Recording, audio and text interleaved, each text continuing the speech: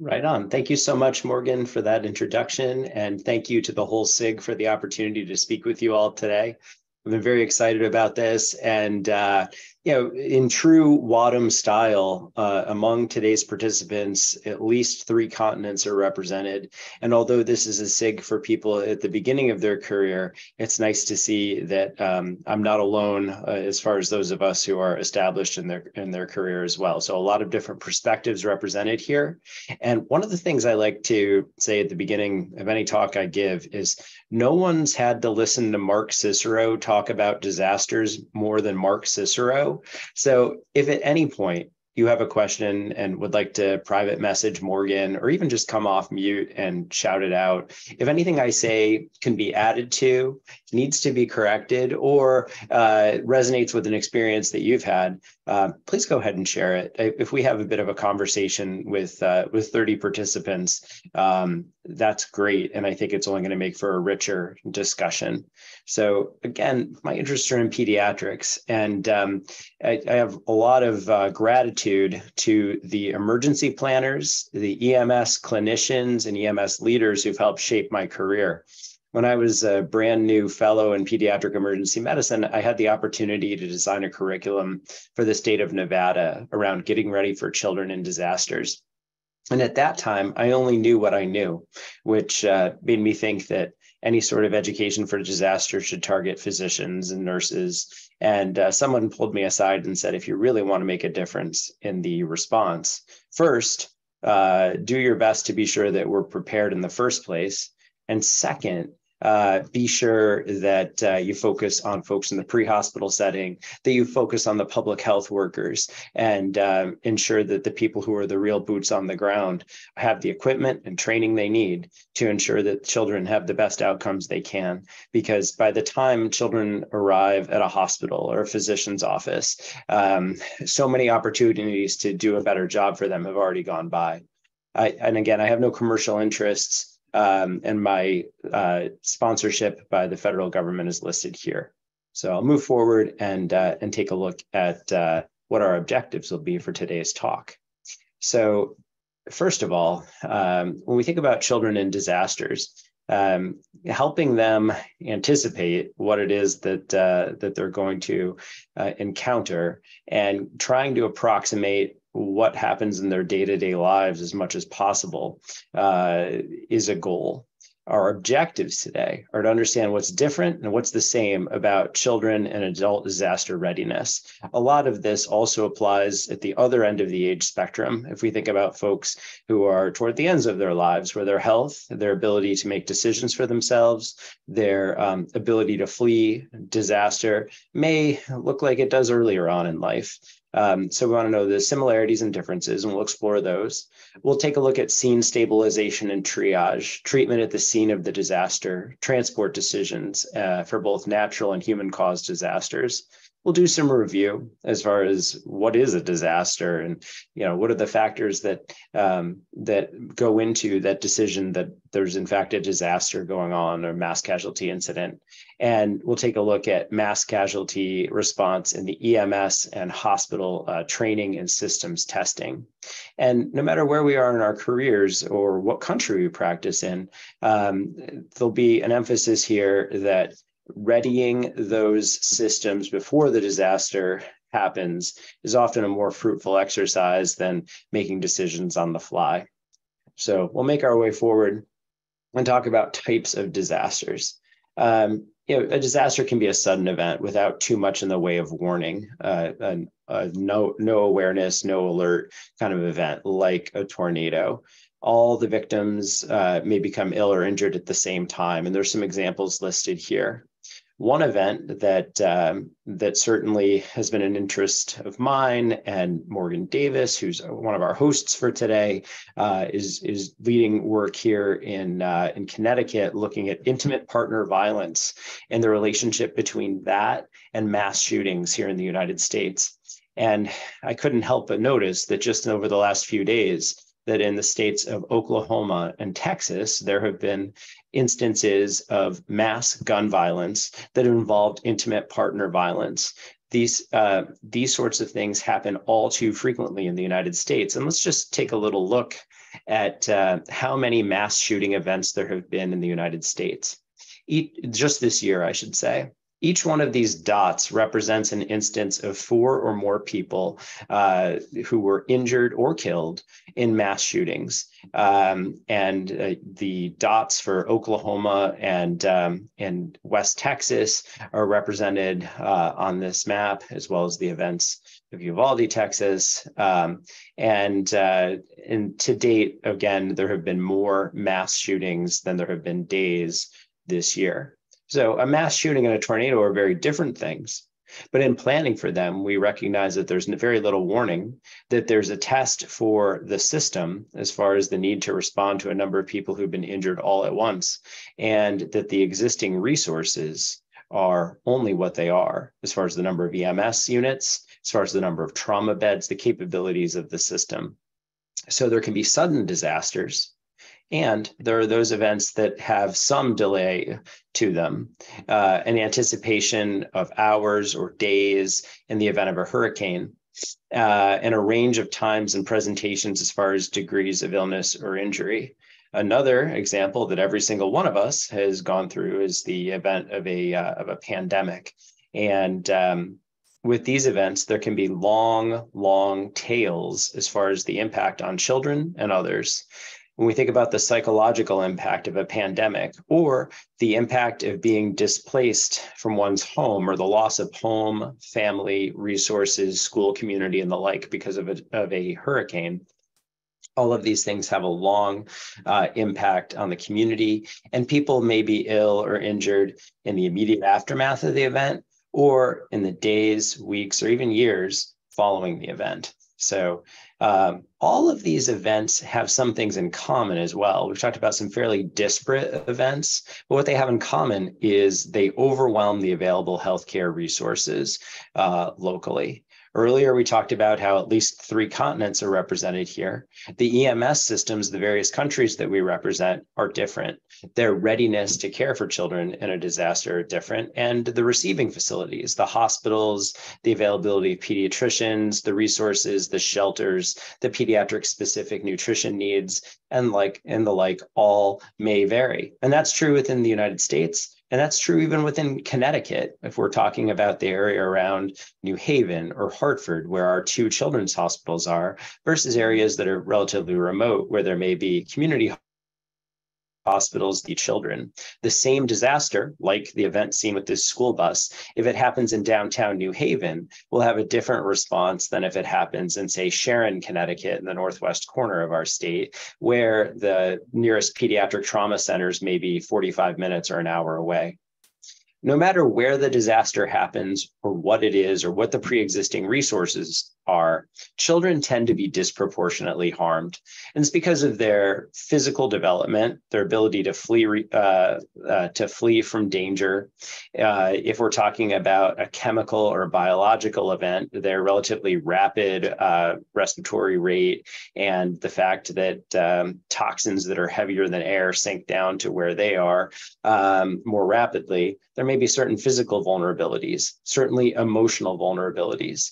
A child who's separated from his or her family is more vulnerable than one who's kept with their family. And additionally, we need to consider the potential for the impact of poverty.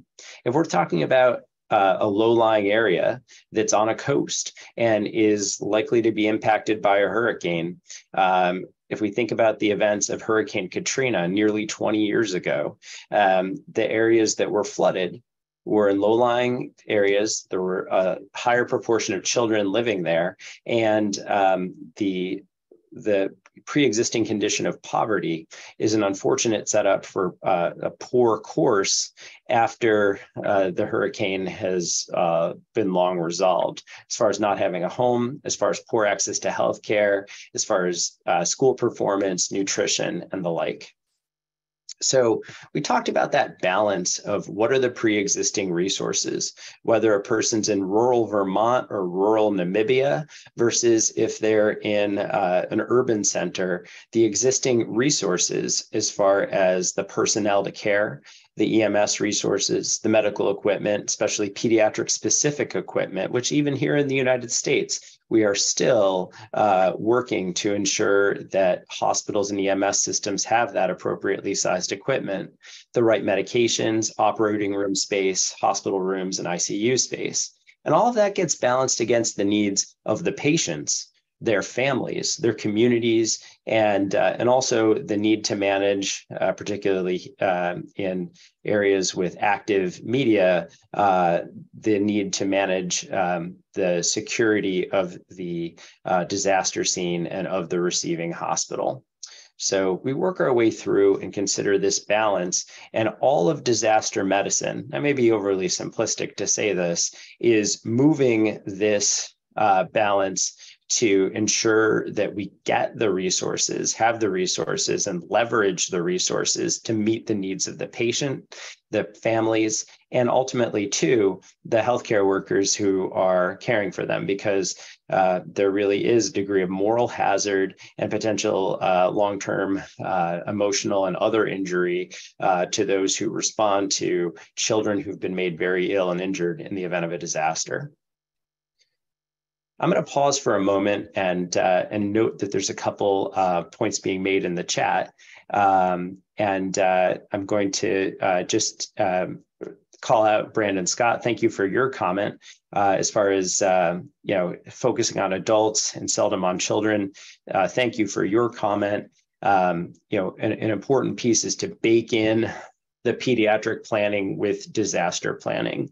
With a population of children in the United States, depending on where we're talking about, roughly 20% of the population being pediatrics, there's a need to plan for children right alongside the planning for adults. And we wouldn't want to neglect 20% of the population under any circumstances. And that's why agencies like ASPR advocate for regular planning for children in disasters. Thanks for your comment, and please keep the questions and comments rolling.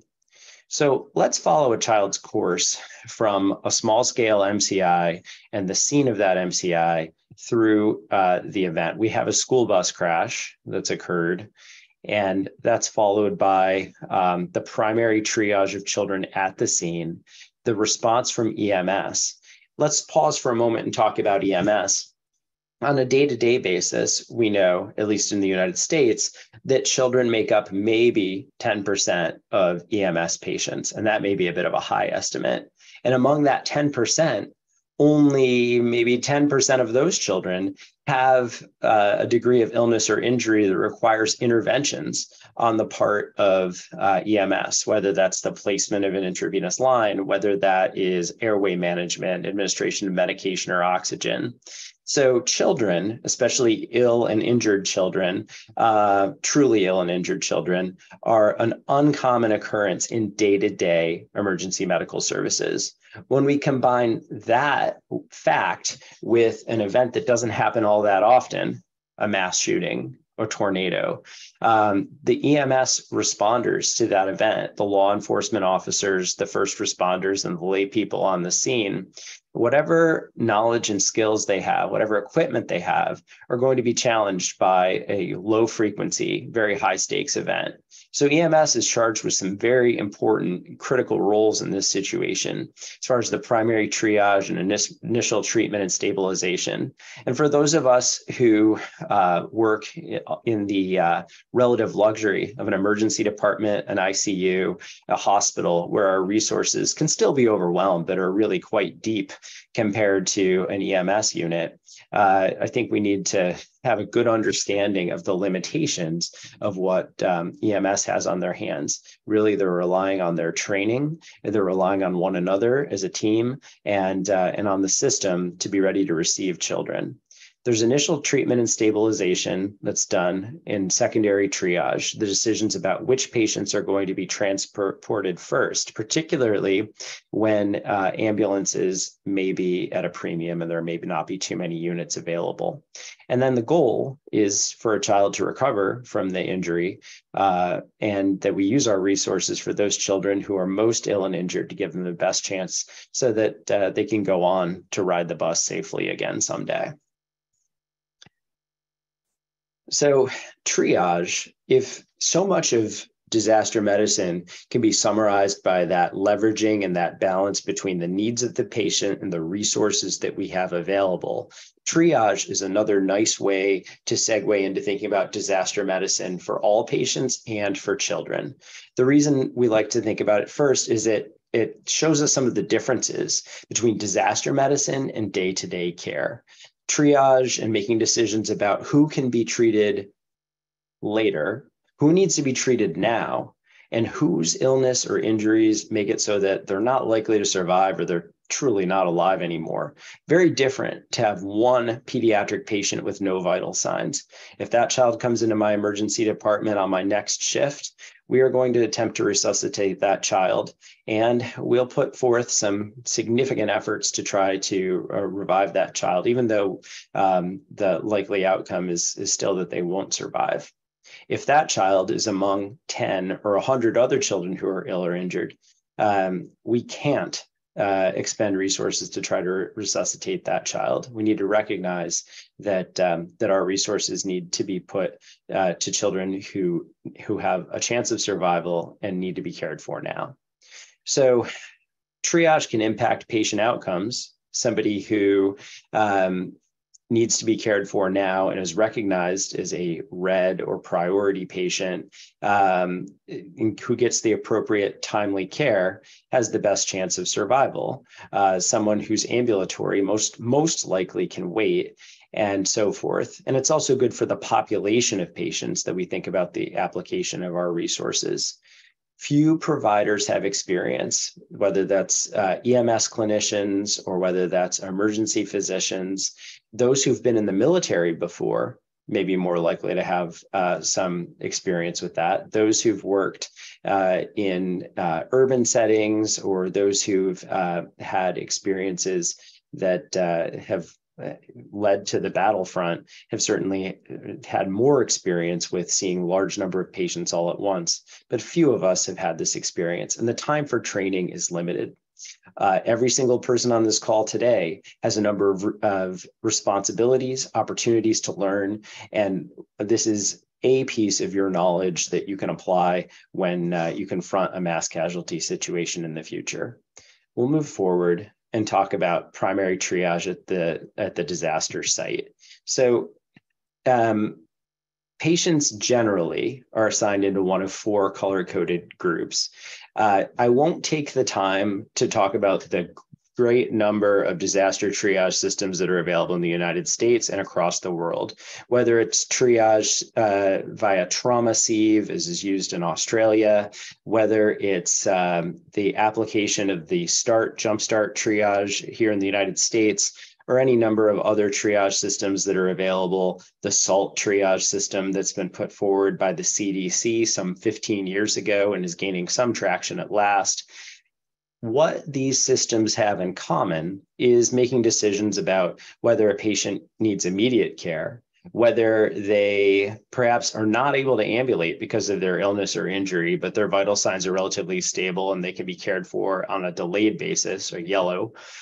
A patient who's ambulatory, who gets a green tag, and there's always a bit of a caveat within triage. Somebody might be ambulatory, but have just sustained blast injuries from an explosion. And 10 or 15 minutes later, if we were to revisit them, they may be far less than ambulatory. But triage is an imprecise science. We make decisions about immediate, delayed, ambulatory, or those patients who are truly deceased or not recoverable. Other systems will give an immediate tag, perhaps a gray tag. Other systems will use a black or a blue tag to denote somebody who is not likely to survive or is already deceased. And there's no backflow from primary triage once a patient is sorted. So this is review for many on the call, but an important frame just as far as triage and what's different about it compared to day-to-day care for patients.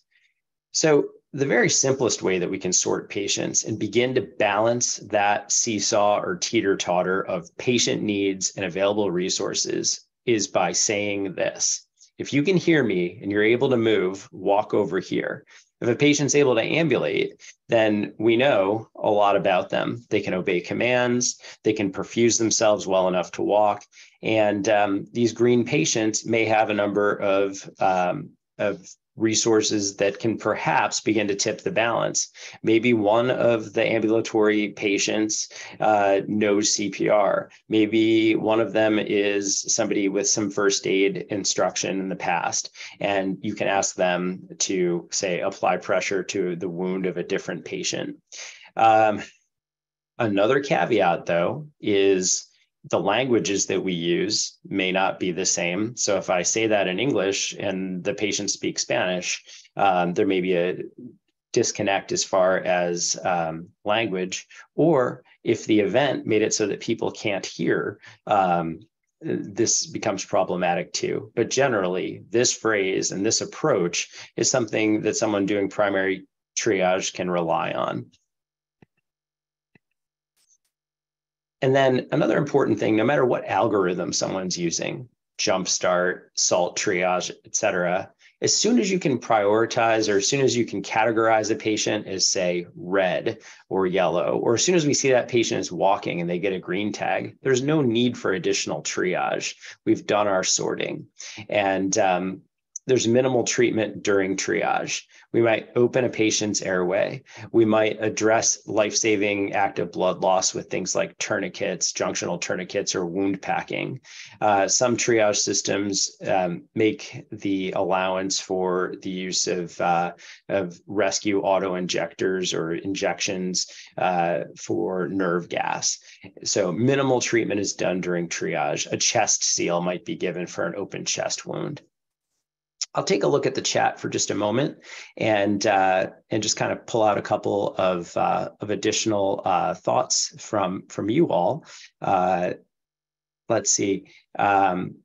Thinking about a major issue in Namibia that Brendan points out is moral hazard, with EMS services posted on the scene and social media, and families see their family members in the emergency before they are even informed, which is very traumatizing for families.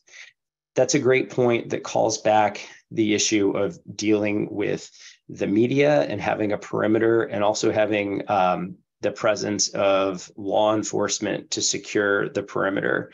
Even then, these sorts of events continue to happen with the ubiquity of phones and the ubiquity of cameras. I know of no good solution to this particular problem. Although if we talk about EMS services posting from the scene, this is, my opinion anyway, a breach of professionalism that certainly would need to be dealt with afterward. Karen Ketchy, thank you for your comment regarding triage being a broader term. If we think about events in Haiti or Ukraine or the Philippines, natural disasters or ongoing war, the first actions is to get the ground as far as pediatric capabilities and resources. This is really important from a destination choice. National Association of EMS Physicians, as far as day-to-day emergencies, we've been taking a look at outcomes for singleton trauma emergencies. And not surprisingly, there was a paper published 2 years ago, 2021, looking at outcomes as far as mortality for children with high injury severity scores, or just, obvious severe trauma. And children who went to either pediatric trauma centers or to level 1 or 2 trauma centers had better outcomes.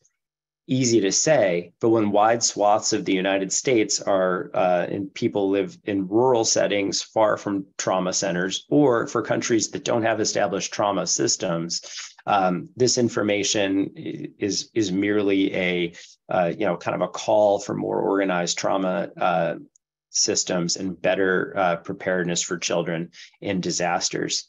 Zane Grodman, thank you for your comment. As far as patients being ambulatory in triage and Napoleon's army's origin of the triage systems, does the underlying philosophy of triage, ambulatory patients, still work in the present, especially when triaging children?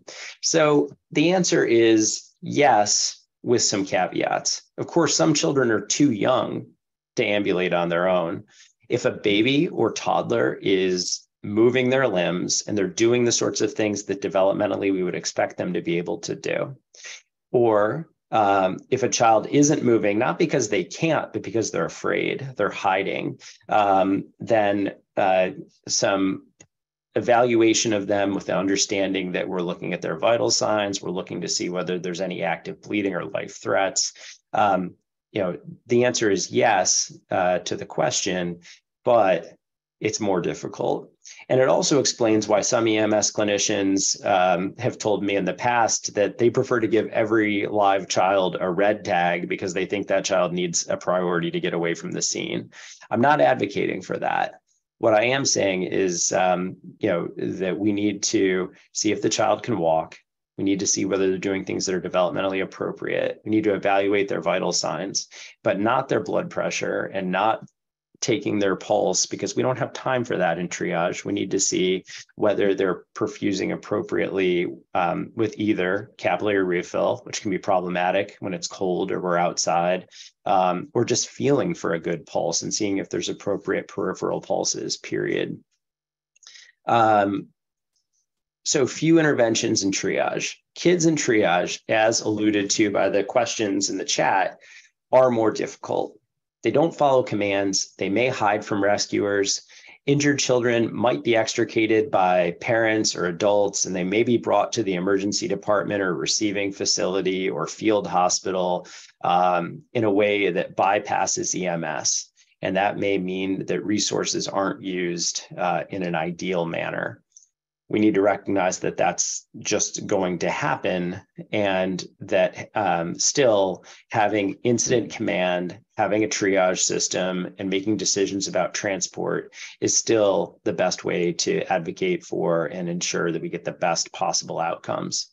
Also, like some adults, children may not obey commands. They may not stay put, and they may need distraction to ensure that that once they are triaged, they don't wander off and encounter more hazards. So some of the issues with children in triage. More so than others, children are components of their families.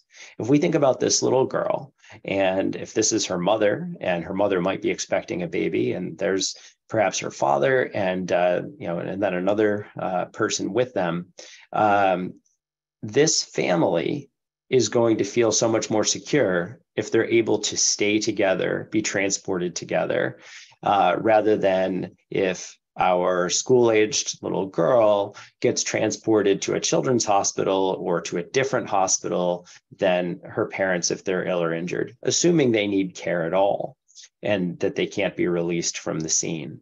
So one important thing to think about is this child's role in her family and how we can either keep families together or reunify them, whether it is a solution that involves QR codes and the tracking of patients, whether it is a photo tracking system has been advocated by Sarita Chung of the Children's Hospital of Boston and other researchers, or whether it's a more simple, bracelet and pen approach to tracking patients. I think that to the point that have been made in the chat, having a tracking system for children and deciding what it is prior to the event is more likely to lead to better results than coming up with a solution on the fly, and ensuring that we have this child's information, ensuring that if she's allergic to a medication or that if she needs an anti-seizure medicine this evening, if she's going to be separated from her parents by the disaster, that we have that information available for EMS, and that EMS is able to convey it to the receiving facility. A lot of this, too, I'll admit, is an idealistic kind of pipe dream as far as disaster response, but we're more likely to have it work out if we think about these things systematically and before the event than if we're trying to solve the problems before or after the event has happened. So right now I'm sitting in Connecticut, and some members of our team are joining from a little further north than I am here in New Haven. Whether we're in Connecticut, whether we're in Malaysia, anywhere that there's a motorway, we have the potential for a mass casualty event. And if we can think about a family with 2 parents and 3 children who are on a motorway in New Britain, Connecticut. There's a crash. The parents have bruises. The father has a broken forearm. The younger two children, the 1 and the 3-year-old, have no obvious injuries. And the 7-year-old is breathing, has a hematoma of the scalp, and is unresponsive. So far, there's 1 ambulance. What transport issues do you foresee as far as the management of the most injured child, which I'm sure we'll all agree is the 7-year-old, and what sort of strategies would you use to ensure that this child is transported safely, and that that there's a member of the family who perhaps can provide a medical history to the receiving hospital? We'll open that up to the chat, or if anyone would like to come off mute and discuss that. I'm just curious what strategies you would use in thinking about transport of this child. What would the ideal transport destination be, and how will you keep this family together, and what ways will you decide about that use of that first ambulance?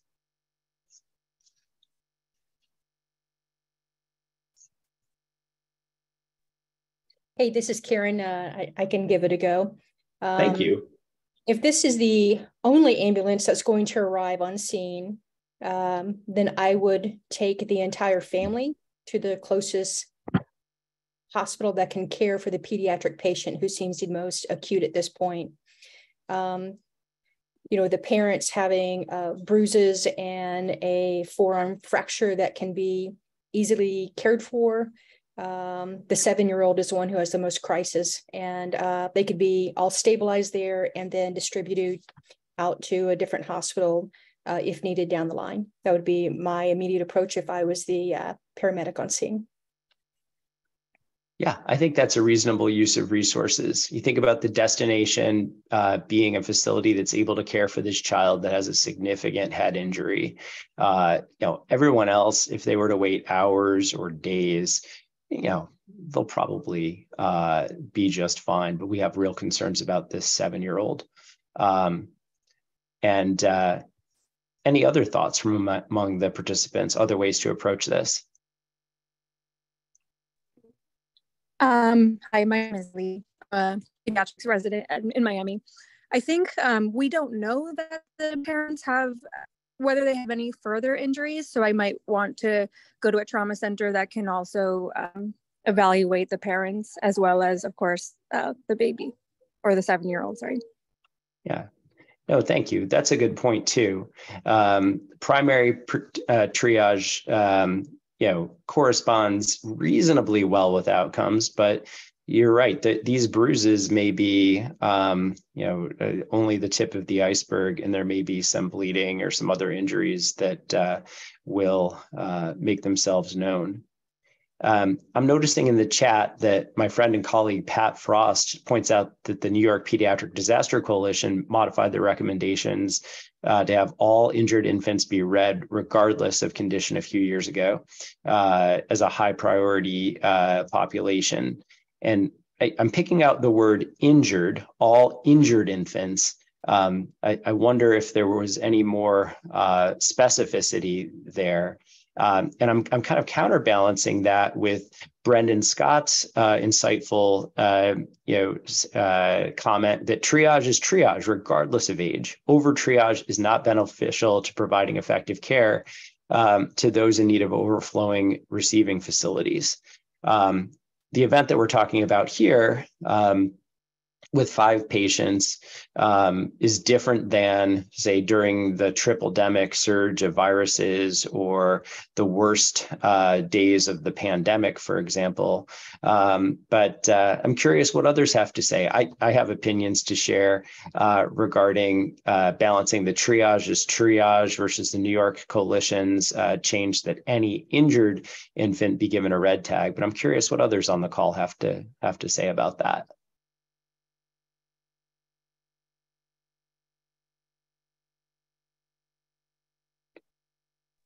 And so Brendan, this I'm also is Shayna. Yeah, go ahead, Shayna, please. Oh, sorry, I was just going to say, I think a lot of it depends on the capability of who's caring and the amount of people to be triaged. If you have an infant that you have a really good history, probably sustained no impact or injury, nicely buckled into a car seat, that kind of thing. Maybe it was a 12-card pileup. They were in the last car, minimal impact. I think I wouldn't necessarily, and now granted, would you call them injured or not? I suppose, maybe they got a scratch or something like that. But you have 100 other people on scene. I think that stretches your capabilities a little bit different than if it's a family and they have one infant and maybe one or two other children and then parents. Right. Disasters are so situational as far as the number of resources that are available, the destinations, the capabilities of those destinations. I think that going back to the tenets of triage and thinking about, does this patient have any respiratory distress? Does this child have a secure airway? Or do they have a reliable airway, I should say? Are there respiratory issues? Is there any sign of shock or circulatory compromise? And what's this child's mental status? If we work our way through all that and there's no sign of any problems that would make the child a category red, then I would advocate for not making them a category red, because there's only so many resources that are available. We may need to have someone whose responsibility it is to supervise the infants and toddlers and children, and that can be problematic in its own right. I'm going to take a look at the chat as well. And I'm seeing, I'm seeing some degree of almost consensus here as far as difficulty with fitting 5 people in an ambulance. Brendan Scott saying where there's a will, there's a way, and a challenge. And, if that 7-year-old needs any resuscitation, having 5 people packed in the back may be an issue. So thank you for your thoughts regarding this case. When we think about disasters, this sort of event may not be the one that comes to mind, but depending on the available resources and where we are in the world, it truly may overwhelm those resources. So preserving the family unit, and when possible, transporting the family to the receiving facility together helps us avoid a lot of problems as far as anxiety and difficulty for all of the family members, as far as not needing to track patients who are separated from their families, and also the provision of medical history by family members for children who can't provide that for themselves. All right. The next chunk of our talk, and I'm recognizing that we've spent a good amount of our time together already, but now we're going to talk about a bit of a US-centric approach that may have some concepts that either mirror or are useful elsewhere in the world. And this is the idea of trauma centers. And trauma centers are designated by the states where they are located, and the American College of Surgeons verifies the abilities, capabilities of a trauma center. What a trauma center is a designated receiving hospital that has the ability to care for either injured adults, injured children, or in some cases, both. And when we think about a level 3 trauma center, admittedly, there are levels 5 and 4 as well. Basically, the lower the number, the more capable the trauma center is. So we'll jump in by talking about level 3 centers, which have the resources for emergency resuscitation, surgery, and intensive care for most trauma patients. Importantly, they have an agreement with level 1 or level 2 centers for transport of patients who need additional care and stabilization, or perhaps surgical subspecialty services. And here in Connecticut, for those that are based in Connecticut, Bacchus Hospital is an example. A level 2 center has more comprehensive trauma care with the capability of 24-hour surgical subspecialty care, for example, orthopedics or neurosurgery or vascular surgery, and also the personnel and equipment to render that care. What's different about a level 2 facility compared to a level 1 is that level 2 facility does not necessarily have a surgery residency or research program. And locally, Stanford Hospital is an example for those who are near me. And finally, a level 1 has comprehensive trauma care similar to level 2. 24-hour availability of all the services, and also has a surgery residency and a trauma research program. And an example locally in Connecticut is St. Francis Hospital, which is in Hartford. So a question, whether you're in Connecticut or anywhere in the world, is what about children? In the event of a disaster or in the event of a badly injured child, what hospitals have the capability to care for ill and injured children? I'm talking to you from one of our nation's smallest states, and and pretty dense in population. However, there are only 2 out of our 30 or so acute hospitals that are trauma centers for children. And you can see their locations here. If we think about a trauma center and its readiness for children in disasters, this table, whether you are making a decision about a hospital getting ready for children in disasters, an EMS agency that's preparing, or if you're a group of students who are interested in disaster readiness, this table may prove useful, and it's helpful for me as well when I'm trying to achieve goals in disaster education, in thinking about how much time do I have? What are my goals? And how active is this going to be? Right now, we're doing a seminar with perhaps some elements of workshop with some small group planning and some degree of conversation. If we were to sit around a table and think about the response to, say, a school bus crash, there'd be more planning involved and more interaction among all of us. And as we work our way all the way out to functional exercises and full-scale exercises, as was done in the Southwest of the United States recently, and thinking about the response to an earthquake, there's more realism, more interaction, and more planning involved. So when we think about all of those different trauma center levels as they prepare for children in disasters, the idea might be frequent use of things like seminars, workshops, or even just huddles where people put their heads together and say, if we had 10 critically injured children come in today because of a mass shooting, what would we change about our day-to-day practice? What additional resources would we need?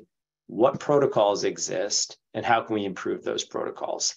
And a trauma center or a critical access hospital or a health maintenance organization might think about doing an operational based test further on toward our rights as we look at the screen, at least on an annual basis, and think about incorporating the needs of children and adults in the entire population in readying for disasters. Just like pediatric triage is more complicated, pediatric exercises tend to be more complicated. Children have different needs, and they may present to those who don't typically care for children, meaning that a disaster doesn't obey the boundaries of where the trauma center is. And the ill and injured children may present in a place that's far from the trauma center. There's a need to ensure that we can treat unaccompanied children and understand the regulations that go with that. And then identifying and reuniting children with their families, planning for times when pediatricians need to care for adult patients and vice versa. Early on in the pandemic, particularly in March and April of 2020, many of my colleagues who are pediatricians cross-trained and cared for severely ill adults. And we can imagine a time when children might be particularly injured and or ill and might outnumber the adults who are ill and injured, where our adult colleagues are able to flex and care for children. We need to think about access and appropriate use of pediatric equipment and being sure that it's ready, and also be ready for the mental and behavioral health issues that, say, for example, continue to stem from the time of the pandemic. So here's an example of a facilitator. See if he looks familiar to you as you look at the image. who's working with a multidisciplinary group that includes nurses, social workers, chaplains, and surgeons and emergency physicians who are aiming to care for an influx of patients during a live drill. These sorts of exercises are pretty resource intense and require the buy-in of a large group of people. They have the advantages of realism, but the disadvantage of all those resources that need to go into their delivery. If we think about disaster huddles, the sort of simulation that doesn't involve patients, but it's an opportunity to, in real time, think about what resources we're going to bring to bear for a disaster. Games and tabletop exercises, or distributed learning like video games and virtual reality. These won't necessarily replace live simulations and the like, but they can augment what we do and keep us sharp and ready to think about the needs of a large number of patients coming in all at once. Our exercises test the plan and also show us where the holes in the plan and the opportunities for improvement may be. A disaster exercise that occurs on a tabletop might be a preparation for a more complex and more involved exercise, or it might be the means to the end in itself if we're looking at how stakeholders work together and looking to bring together groups that don't necessarily talk to each other frequently. Say, for example, public health workers with EMS, with children's hospitals. And it's an opportunity, too, to train with new equipment, new protocols, or communication options.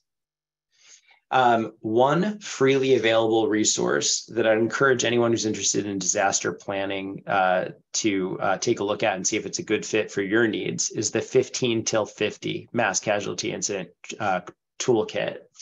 This is a way for hospitals to think about their plan when there's an anticipated surge of roughly 50 patients to be coming to the hospital in 15 minutes.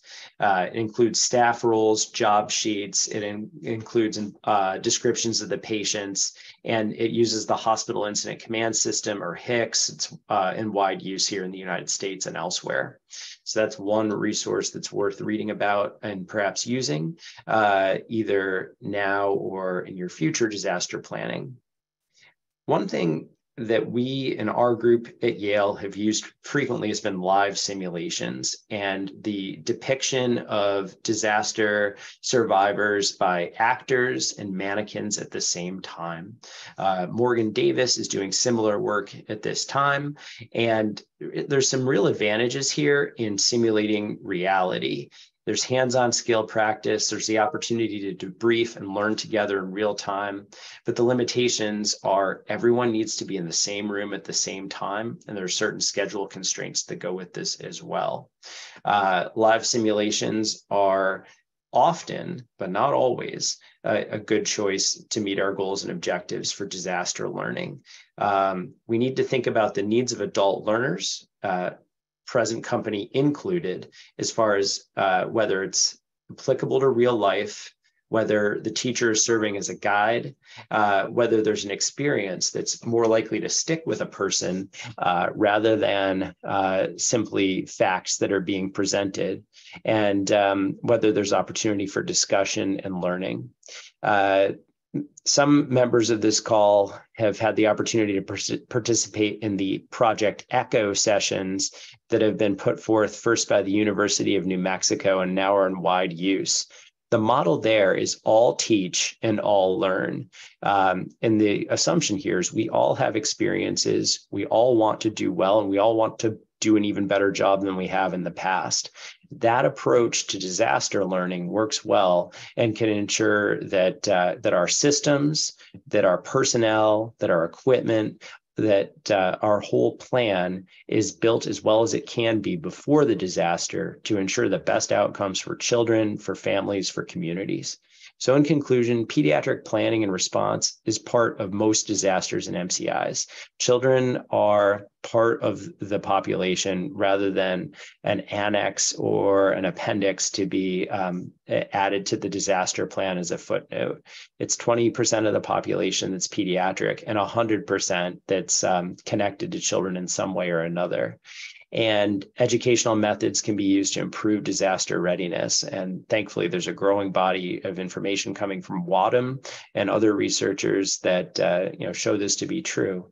I really appreciate your attention today. And I think we have a little time for questions if there are any. Thank you all. Just as people are preparing to come off mic, there is one question from the chat from Roxanne, and she wants to know if there's any video games or virtual reality or other like training immersion tools that you would recommend. Absolutely. Thanks for that question, Roxanne. I appreciate it. There is a virtual reality disaster learning tool that's come from MDA, Magan David Adam, which is the Israel-wide EMS service that involves virtual reality. It is a way to model individual patient emergencies as well as mass casualties. As far as other virtual reality offerings in pediatrics, the pre-hospital emergency care course that's offered by the American Academy of Pediatrics in its most recent version has partnered with a virtual reality education firm. So that course involves virtual reality. Our group has put together a video game. An image from it is here on the screen right now, 60 Seconds to Survival. 60 Seconds to Survival is free. It's a video game and has had about 35,000 users at this point. Take a look at all of these resources. Other people on the call may have other resources that they'd advocate for, but 60 Seconds to Survival is freely available. And all of these can either serve as a way to augment the learning for your learners, or can serve as a primary way for people to learn and then do kind of a flipped classroom model where people then discuss what they've learned as a group after the fact.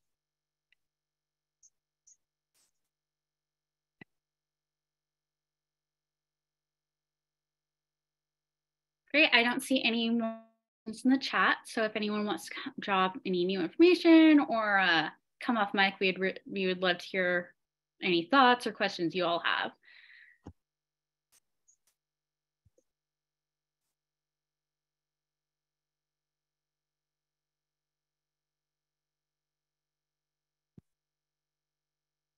Dr. Cicero, I just wanted to hop on and thank you for coming and speaking with us. I'm a third-year medical student, and I've done my pediatric clinical rotation. And even within that, and perhaps it's my clinical training site, we didn't have a huge focus on emergency pediatrics. It was very much clinic-based. So I think it's great to have you here and give us some exposure, because something that we try to do within our student and young professional special interest group is get exposure for students, anyone in the learning stages or early in their career, exposure to these things so that they can have some more vocabulary around it and they can have these resources in case they want to do independent learning or like use it as a stepping stone. So thank you for supplementing our knowledge in that way. This has been really helpful. It's been a pleasure. Thanks for the opportunity. Yeah. For those who are early in their career and considering career choices, pediatric emergency medicine, depending on your medical school or your nursing or paramedic school, may not be a large facet of your education. I'll speak personally and then provide a little bit of data. I've been very satisfied in my career. Having children who are coming in with problems that can be fixed and being able to take care of them to alleviate their pain and suffering and to help them leave the emergency department better is very satisfying. Working as part of a team that cares for children who need longer term care with a goal of improving their health overall is also really gratifying.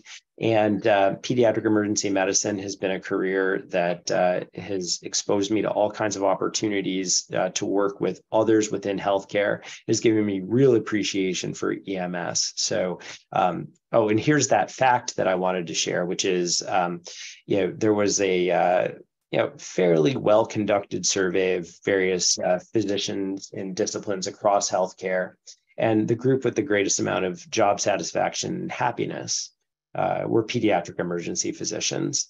There are challenges, and that's true in any career, but it's certainly worth a look for those who are interested in disasters, in emergency medicine, and in the day-to-day care of a group that certainly will benefit from your time and talents.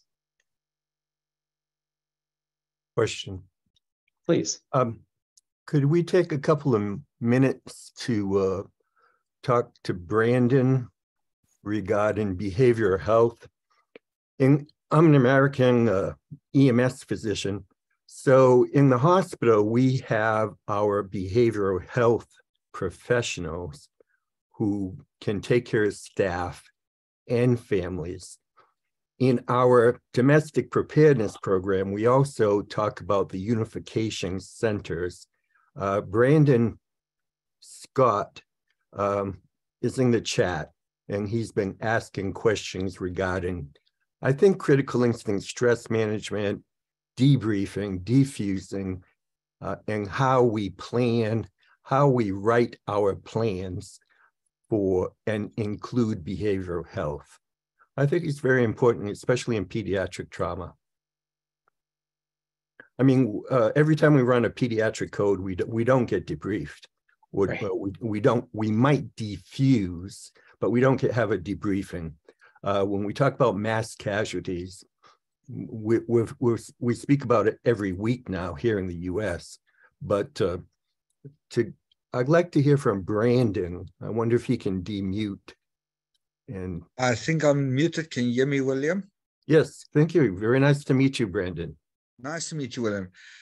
I agree with what you say there. And the problem we face in Namibia is, in total, we have only got 5 psychiatrists in the whole of Namibia.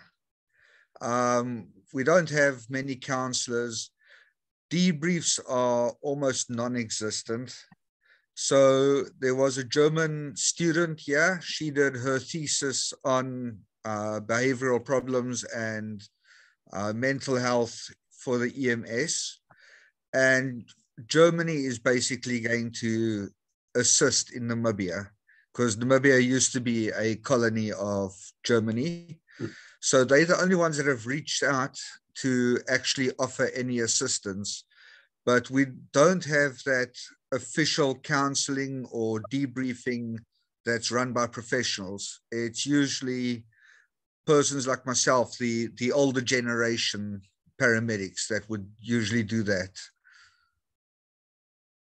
Here we have, I attended, Jeff Mitchell was a paramedic in Baltimore, and I attended the International Center for Critical Instinct Stress Management in Baltimore, maybe 1992.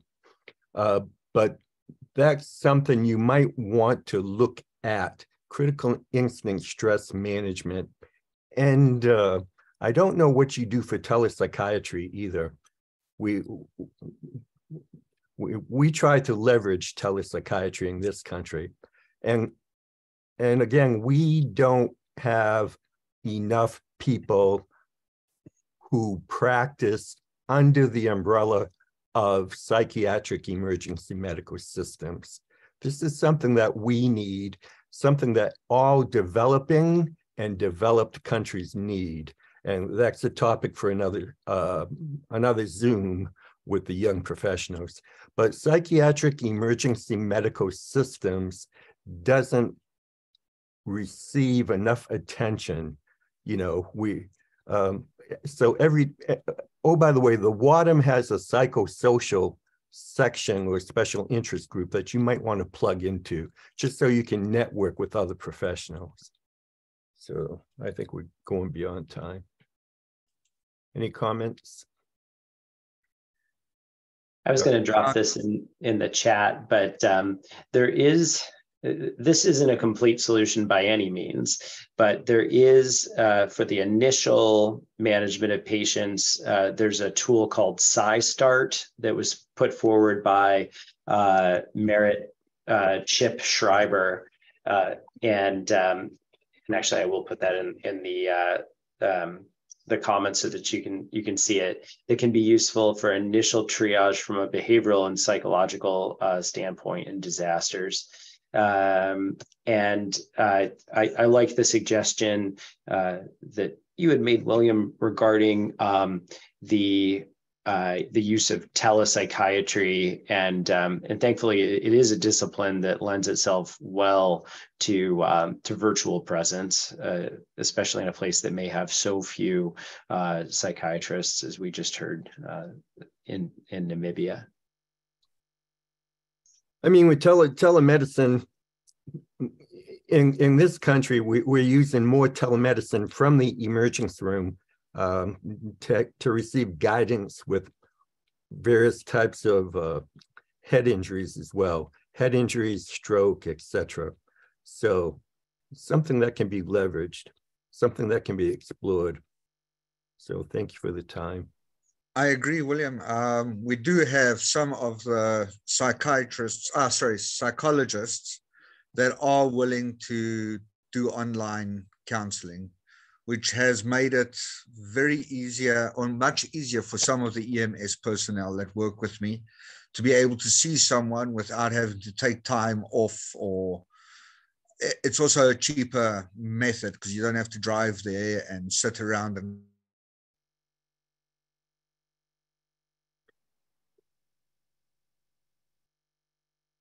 And do you have police psychologists where you are too?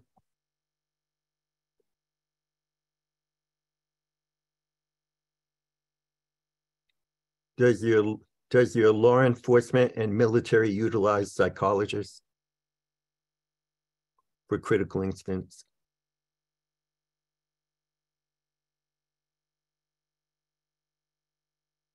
Did we lose you?